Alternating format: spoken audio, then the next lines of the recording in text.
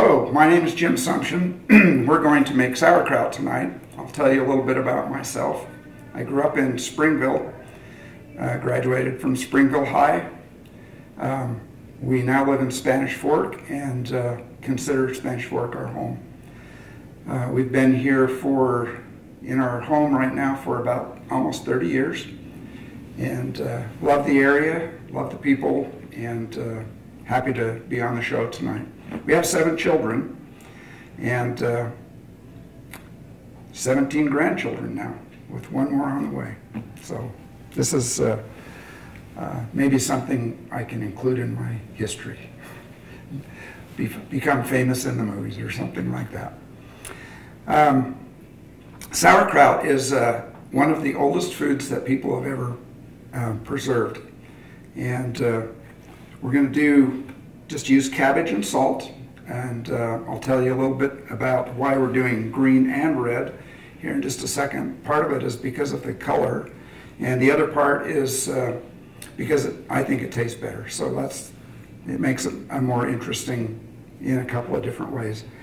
You can spice it up either during the fermentation process, or you can actually add the spices after the fermentation and get a more variety out of one batch of sauerkraut, because you don't commit one kind of spice to the batch. So the tools I'm going to use to slice the cabbage is a mandolin. I'll just take it out of the container so you can see the blade. I'm going to use a Kyocera mandolin. It has a white ceramic blade. Another one that I've used that works pretty well is OXO. It has a stainless blade. But for tonight, we're going to use the Kyocera. You can buy those online in just about any. All you have to do is just search for mandolin and pick the one you like. The other tools that we're going to use a stainless steel bowl, some measuring spoons, a scale, electronic scale, because we want the right amount of salt for the amount of cabbage that will fit in our 2-quart jar. The fermenting lid that I'm going to use is called Jim's Jar Top Fermenter. I actually manufacture that and sell it, and it will fit on any wide mouth mason jar. I'm just going to set this off to the side for now until we need it. And when I'm working with food, I like to use gloves, and so I'll just slip those on real quick, and we'll start slicing up the cabbage. That 2-quart jar will take about 3.5 pounds of sliced cabbage. So I do half green and half red. I usually start with the green for no good reason other than that's what I do. So I'll move these things out of the way. Turn on my scale. So the very first thing I'm going to do with the cabbage is I'm going to cut 2 little circles out here that I'm going to use after the cabbage is sliced and the last thing that goes in the jar. So I'll explain more about that when we get there. So the lid makes a pretty good little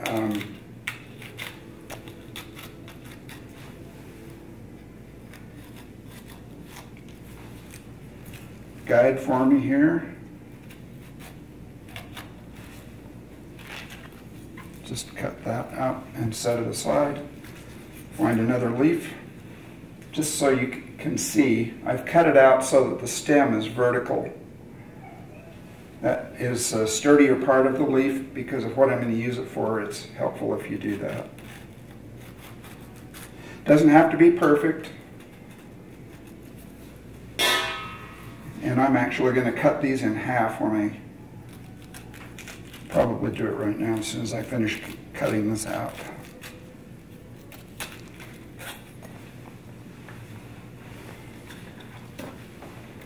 We'll just set those aside.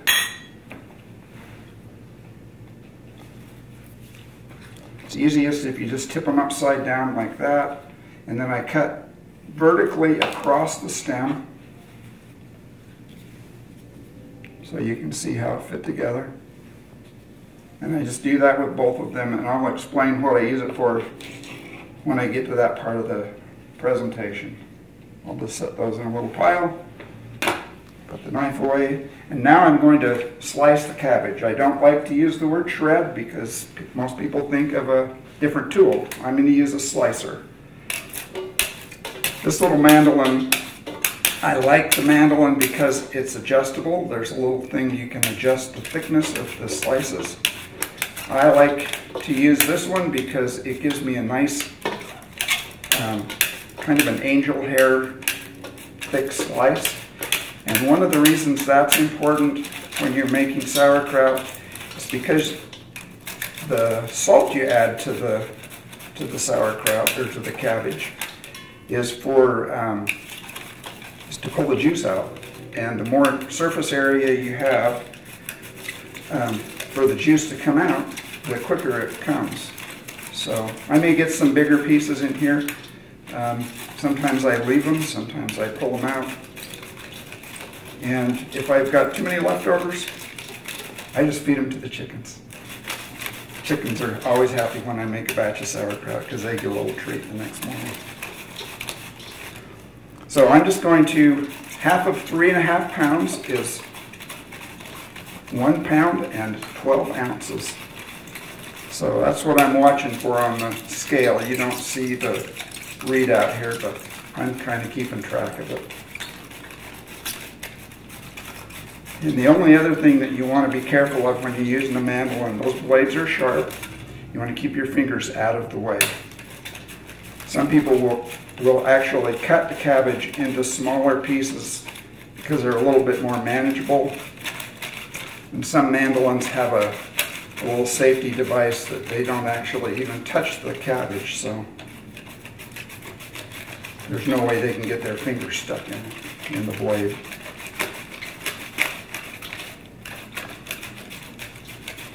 So we're up to almost 12 ounces. We got another pound to go.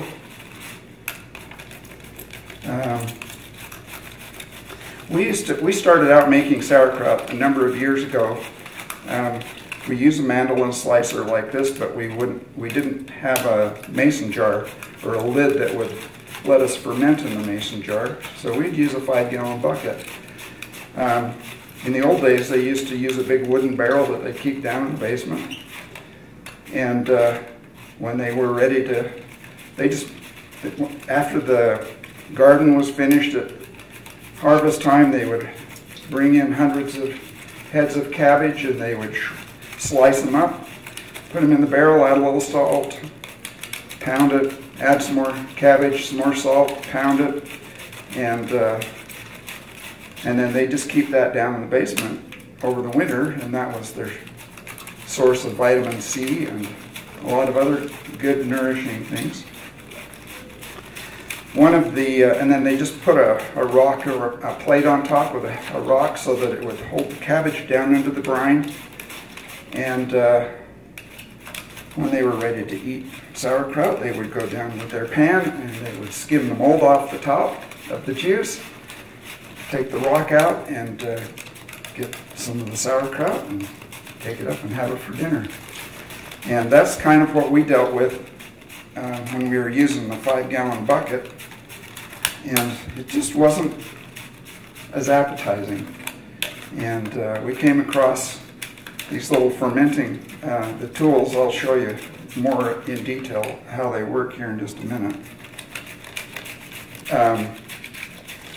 But you just totally get away from the mold, and you can make smaller batches.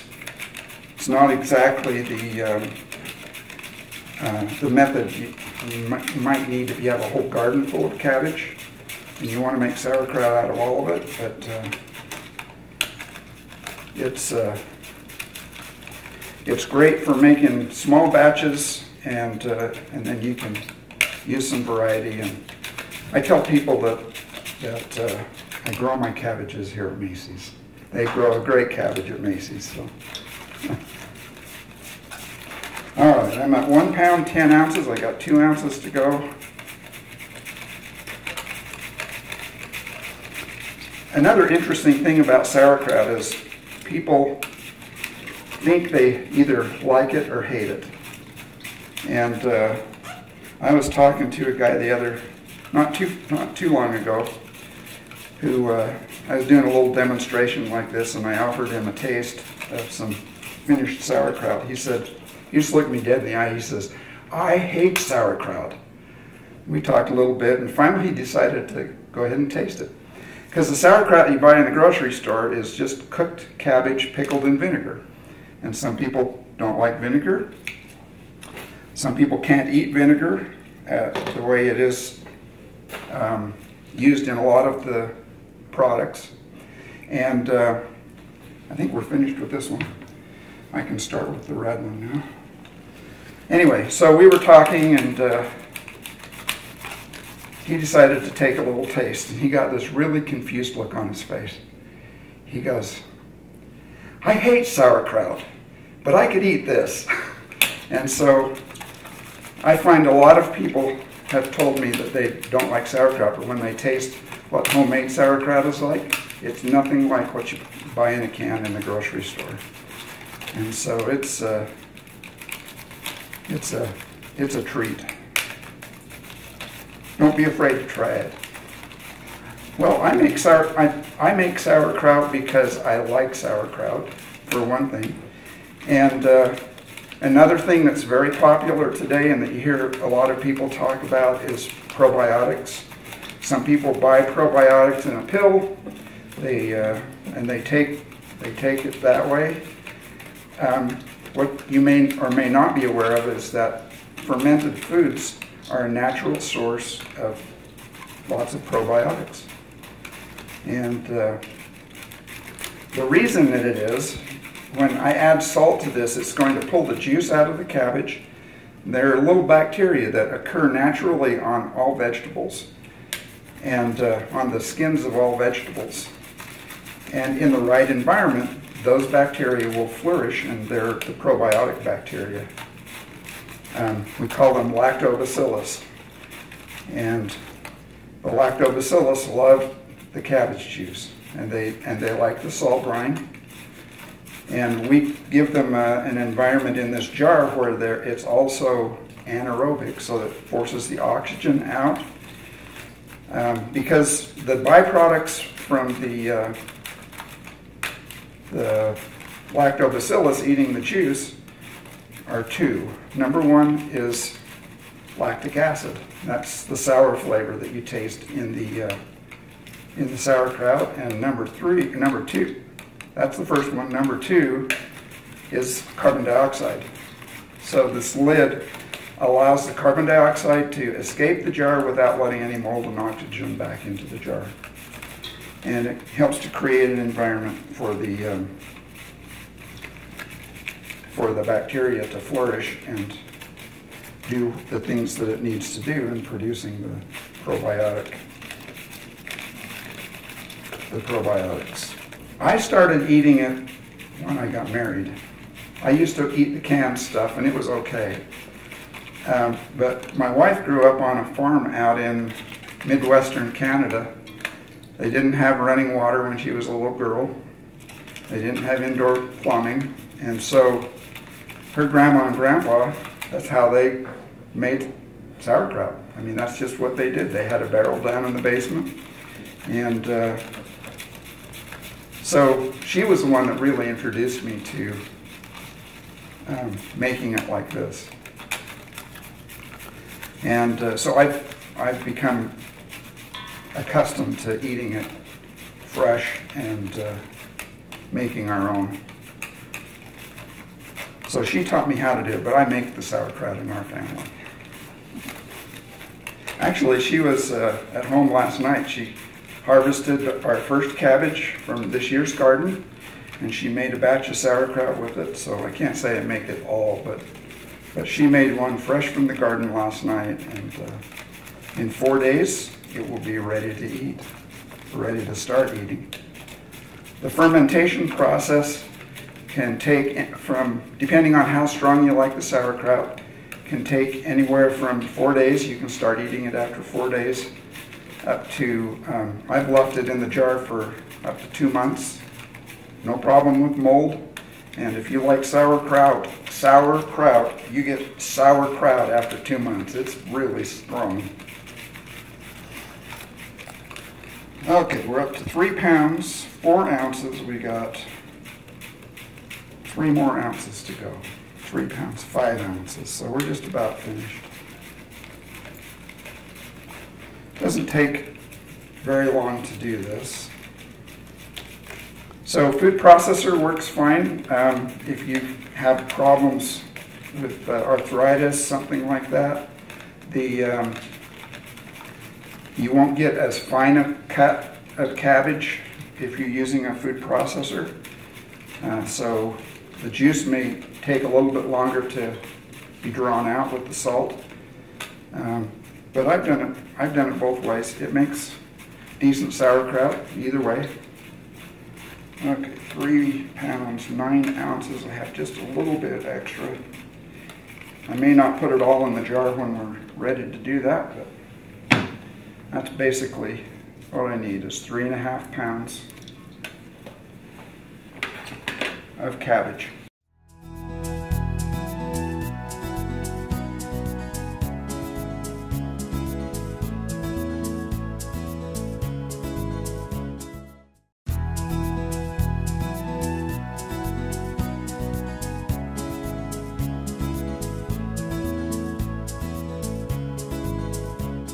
The next ingredient, and the only other ingredient in sauerkraut, is sea salt.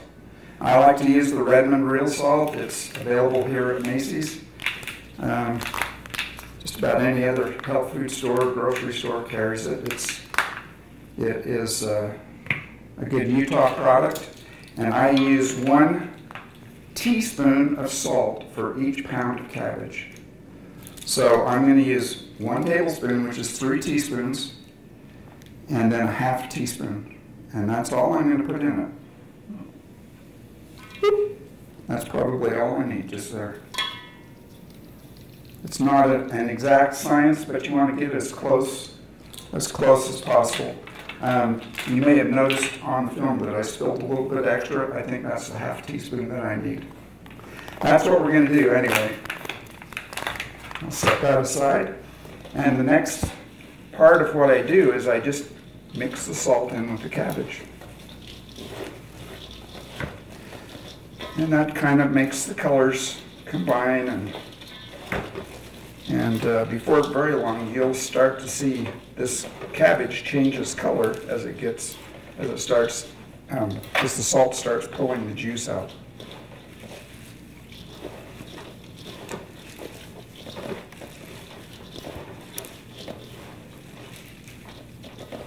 I can already feel the difference as I'm just mixing it. I'm not squeezing it hard or anything like that. I'm just massaging it kind of with my hands. And that's another reason why I like to use gloves. It just keeps it a little bit more sanitary, and I don't have to worry about whether or not I clip my fingernails.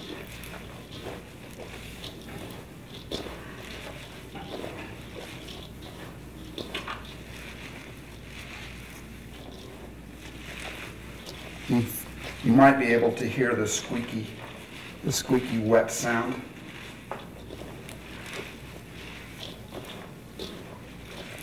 This usually takes about 5 minutes before I've got enough juice that I can pack it in the jar.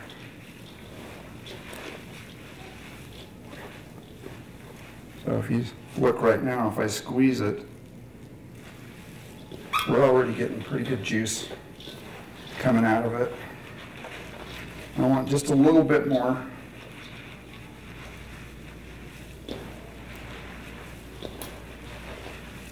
You may have noticed at the beginning, the pile looked a lot bigger in the bowl, and it probably looked like it would never fit inside that 2-quart jar. But it'll fit.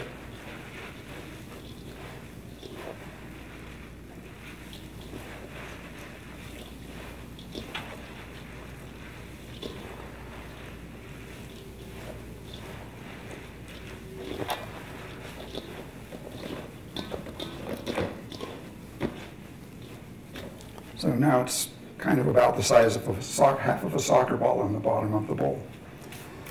And I'm just going to wash my hands real quick. I wash them by changing the gloves, because I don't want a bunch of cabbage on the outside of my jar. So I mean, I don't really need to change them, but I like to because it makes it just a little bit cleaner.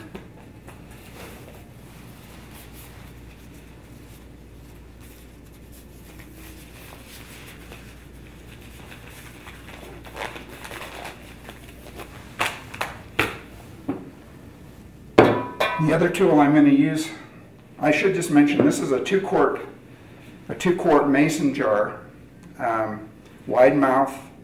This is made by Ball, and Macey sells these bottles as well.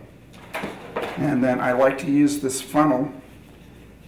If you look underneath, it's called Bottle Mate. You can buy these online, and it fits, actually this fits inside the jar. This is on the outside of the jar, so when you're putting the food in, the lip of the jar doesn't get any cabbage on it, so it makes it a lot easier to deal with. And I'm just going to start filling up the jar.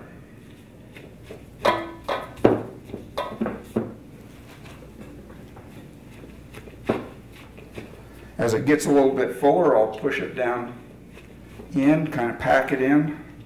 And what you'll see is the juice from the cabbage will rise to the top of the jar. And so it'll be just a solid mass of food. There won't be a little tiny bit of air in there, but not very much. I don't know if you can see in the bottom of the bowl that there's liquid accumulated in there. We'll pour that into the jar when we're ready, once we've got all the cabbage out of it.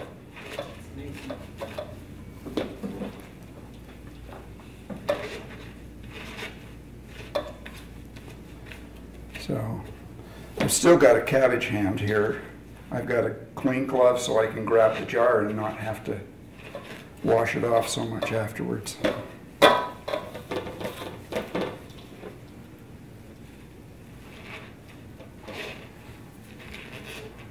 Now you can start seeing the juice coming up.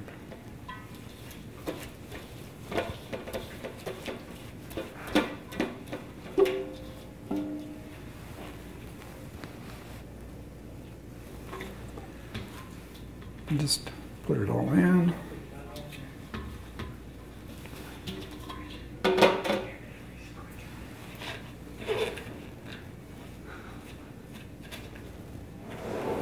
Can you see that okay?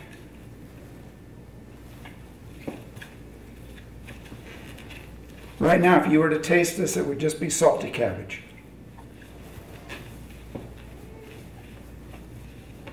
And it's a gradual process over the course of about 4 days, depending on, or longer, depending on how long or how strong you like the sauerkraut. I tell people if you like it stronger, you can leave it longer. And that's the way I remember how to do that. It's not uncommon to have a little bit of foam on top. It's just kind of a natural thing. If you've got a lot of foam, you may want to scoop it out. But now we're going to use these little leaves. And so I'm going to take the rounded portion of the leaf and I'm just going to insert it into one corner of the jar. And the reason I'm doing that is so that the little airlock device that I'll show you here in a moment doesn't get clogged up with little pieces of cabbage. And this lets it holds the little pieces of cabbage down underneath the brine, and they don't get in the way. And so I'll just kind of push that down a little bit with my fingers. You can see the juice is well above those leaves. And now comes Jim's Jar Top Fermenter. And I'm not going to open that box. I'll just show you what's inside of it. There's a little airlock device. We'll put some water in that here in a minute. That lets the carbon dioxide out of the jar without letting the mold and oxygen back in. There's a little glass cup with a divot ground into the edge. That makes it so that as the cabbage ferments, it will expand and the juice will come up and actually come up to the top of this lid. That little divot keeps the juice from letting that cup seal against the lid. So it keeps a little path into the jar, or out of the jar actually. And then the cup also acts as an overflow reservoir for the extra juice. And so I'll show you in just a minute, I'll show you a jar that's about 3 days old, 2 or 3 days old, and what to expect once the fermentation starts to mature. Okay, and then what I do is I've just moistened the little red rubber gasket that comes in the kit. There's a black rubber grommet that's inside in the center of that lid, and then a white plastic ring. And I'm just going to screw that on tight there. I'm going to go put some water in this airlock. So if you can see, it's probably not possible to see on the camera, but there are 2 little lines on the side of this airlock. I've filled the water to the top line. This little lid has little holes in it, so the gas that comes up through the stem and out through the airlock can escape into the environment, and then I just insert that so that there's a seal on the grommet. And that is ready to, in 4 days, that will be a great batch of sauerkraut. So let me get a couple of jars that are farther along in the process so that you can see the difference in the color and what happens.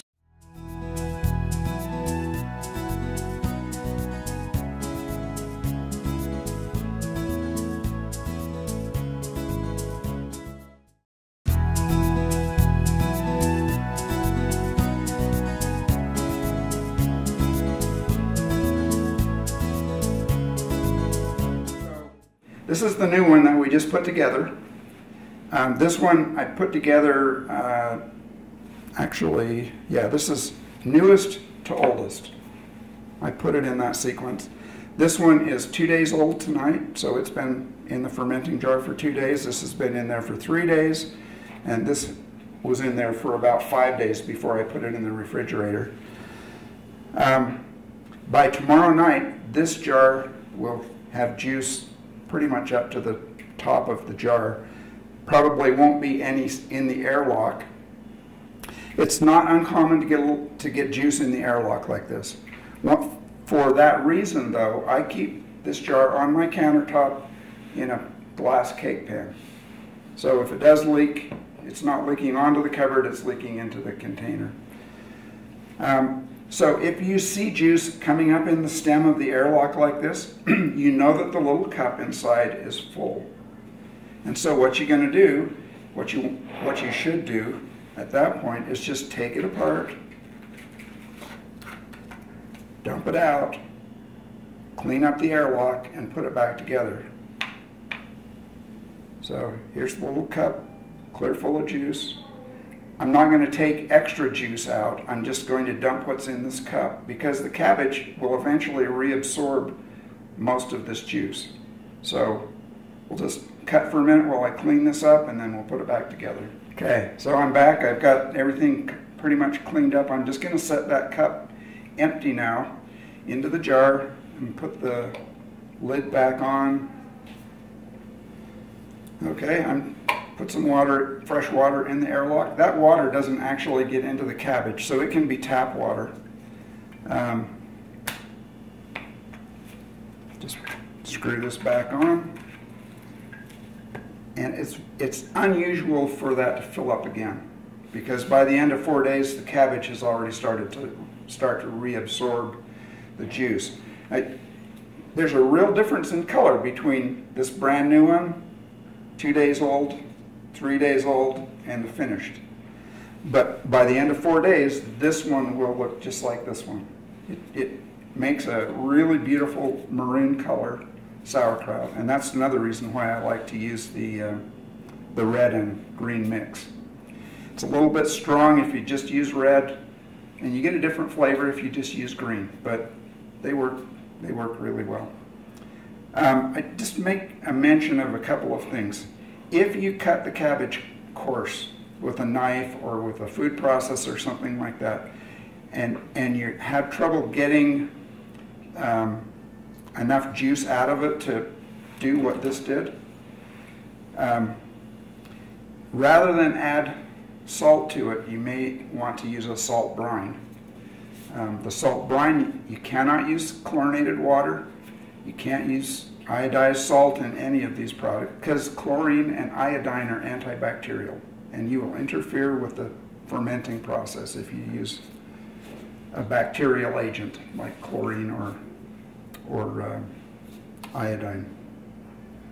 So anyway, it's either just salt or a salt brine. You may have to experiment a little bit depending on how coarse the cabbage is. But for my sauerkraut and a mandolin slicer, I never add any water to it. It's all just cabbage juice that the salt has pulled out. And really all there is now is I just leave this, I don't leave it, I don't have to put it, you don't have to put it in a dark place. You want it in a place where it's about 70 degrees, that's ideal. I've experimented a little bit with a, if you don't have a basement where you can get a 70 degrees, a little bit warmer than that is okay. I've experimented with a cooler and a little freezer pack or something like that. That will help to, it won't make it cold, so cold that it would not, that the fermenting wouldn't work, but it will keep it a little bit cooler. And so I've done that, and that's worked okay. And other than that, we just have to wait until it's finished fermenting, and then what I do once it's finished, I'll take this lid off, put a regular lid on, and just put it in the refrigerator. And if all of the juice hasn't been absorbed by that point in time, it will by the time it cools off. The cabbage will just reabsorb all the juice, and it will keep in the fridge just like a bottle of dill pickles off the store shelf. It will be there until you finish eating it. One thing that I have done with the sauerkraut that makes a really, really yummy concoction, I guess you would call it. If you just take a little bit of the sauerkraut, the cold sauerkraut, take a really sweet apple and grate the apple into the already fermented sauerkraut, wow, does that taste good. Just mix that together, serve it. You can do a bowl of it and just serve it that way. And the contrast between the very sweet and the mild sauerkraut flavor is really, really good. You can also do it with raisins, like a carrot raisin salad. You can do that with sauerkraut, and it makes really a lovely dish. You can use cumin, you can use fennel, you can use what's another? Caraway seeds.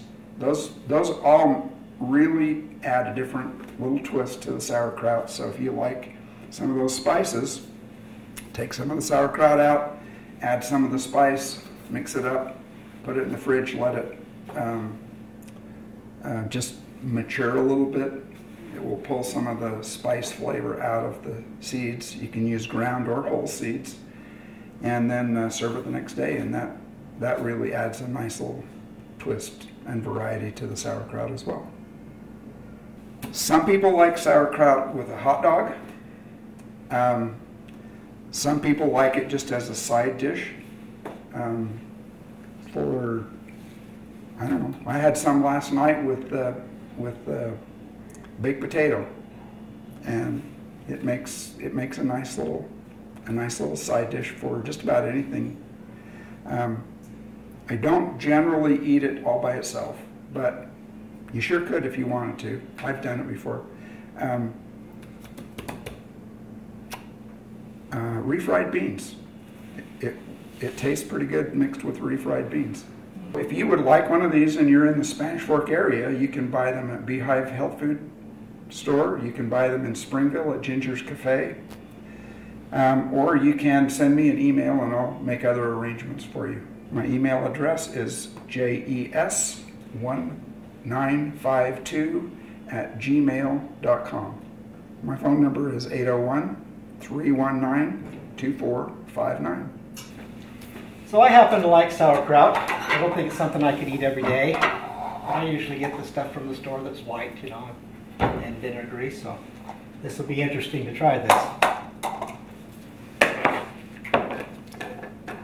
I do like it on hot dogs. Let's grab a couple of forks here.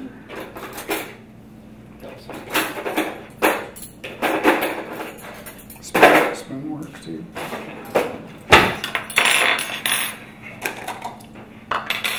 So I made this one back on the 4th of June. It was in the fermenting pot for about 5 days, and it's been in the refrigerator ever since. Okay. So, it's a beautiful red-purple color. Notice that you don't see the green and red. It's all red. Yeah. That's because the juice has been reabsorbed by all of the cabbage in it. Yeah. And the smell smells like cabbage. It doesn't smell like vinegar, like the cheap stuff that I buy. Okay. So, and it's firm. Holds. The leaves are holding together, not falling apart. Okay, here we go.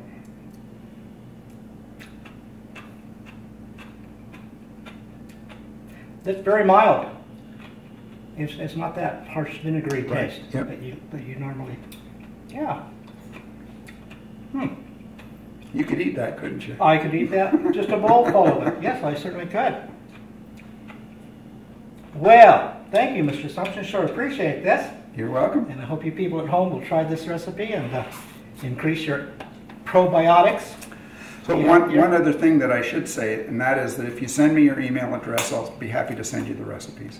Excellent. Appreciate that. Send me an email, and I'll be happy to send you the recipes. Okay. Thank you again. So, join us next week at Macey's in Spanish Fork for our cooking show. And if you can't make it there, make sure you tune in to Spanish Fork 17 at 10 o'clock on Fridays. And also you can catch us on YouTube. Okay, let's cut.